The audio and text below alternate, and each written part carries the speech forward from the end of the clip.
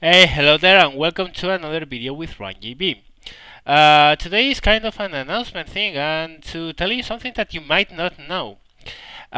Lately, there have been some videos up in YouTube about how to turn off instructor.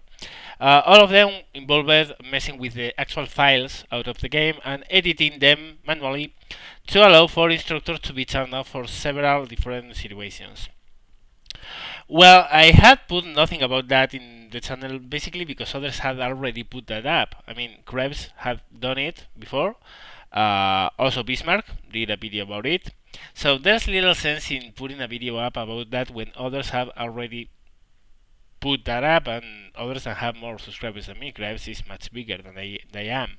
So yeah, I didn't put up that, and also because I don't think that messing with the source files of a game is I mean, there's nothing wrong with that. I mean, the objective is good, but when you start doing that, I'm kind of respectful for that kind of stuff in a multiplayer game, because you are making things happening that others don't know how to do, and that may give you an artificial advantage you really don't deserve. I'm not saying that that would give you a big advantage, but still, I was a little bit um, scared of doing anything about that, so I didn't switch off instructor at all myself. But today there has been a patch out that actually allows you to do that, to turn off instructor in the same ways that you could do it manually within the game. And that's cool because now we are all in the same page and we can do all the same things. And it's here. In menu, controls, you can see there's a tab here called instructor. You can go there and auto restrict control of the airplane near the ground. Yes or no? No.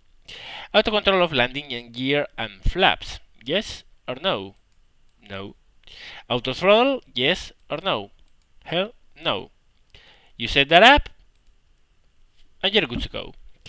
That's the way. That way you can basically keep instructor from messing your maneuvers when you are very near the ground, to put the throttle up to the top when you don't want it to, and to mess around with flaps and gear when you don't want any kind of instructor command about that. That will make career landing a lot easier than what it is right now. So that's going to be cool. Yeah, that's mostly it for this video.